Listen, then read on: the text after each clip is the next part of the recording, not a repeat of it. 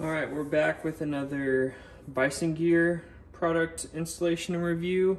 This one is the rear door net replacement MOLLE panel.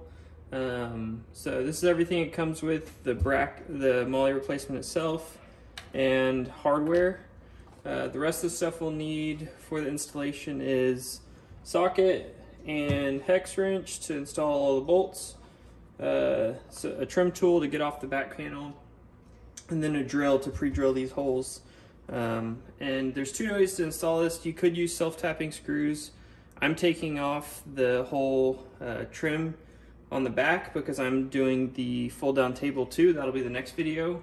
So we're gonna do nuts and bolts installation, and we'll start with getting that back panel off. So we'll jump into that. Alright, so like I said, the next step is to take off this door panel. This is my first time doing it, so I'd go watch a YouTube video on how to do it instead of following my instructions, but we gotta take these two little clips off. There's a Phillips head screw under here.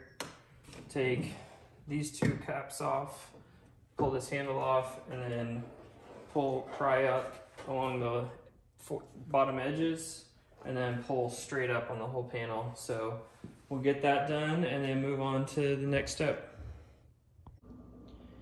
All right, so there's what the panel looks like once it's removed. I'll put a link in the description for the video I watched to know how to do this. It wasn't easy, but also wasn't super difficult. Just take your time, be patient. The handle was pretty hard to get off, so just take your time. What's next is we're gonna get this net off. It's held on by Phillips screws on the back side. So we're gonna take those off and then put the new panel on, mark our holes, drill the holes, get this mounted up. All right, so I got the net taken off, came off super easy, just take those screws out. And then I went ahead and put the MOLLE panel on here. There is a front and a back. When I got mine, it had a protective film on the what I'm calling the front side that you see now. It just depends on, these curves are a little different, so that's the right direction. I went ahead and drilled one hole and got this bolt in just to make sure I knew the drill bit size.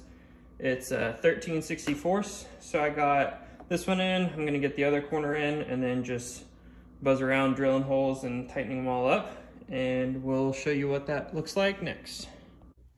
All right, so there's the finished product of the Bison Gear net replacement, getting rid of the saggy net, making the space usable again. Really straightforward install. Once you get the panel off, just drill your holes, put bolts all the way around. You aren't gonna be able to use washers on the back side because it's close to the edge.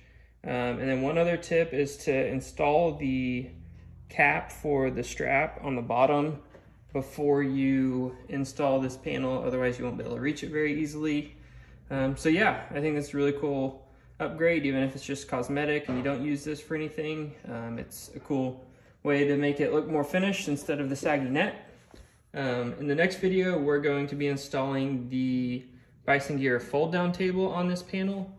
So stay tuned for that. Thanks for watching. See you in the next video.